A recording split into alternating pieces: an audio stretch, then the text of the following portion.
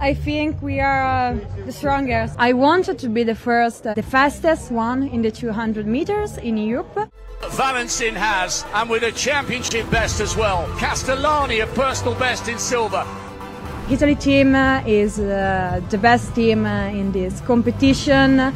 We are all supporting us, and it's been the most beautiful race of my entire life. And I'm very proud of myself. I love this stadium, and the atmosphere is very good, and I can believe it that I do what I do. What a sense of anticipation here in Slovakia. It's been a brilliant bend by Castellani, and it's Italy 1 and 2.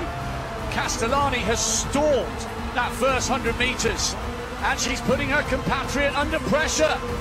Now Valensin begins to pull away. This is a brilliant run. Watch the clock. 23:09. There comes the roar of a champion. And she was made to work so hard for that by Castellani, her compatriot who blasted. We did all our best, and I'm so happy to be to our team is the best right now. And I can say that I'm a lot excited because we are fast, our girls are fast, and I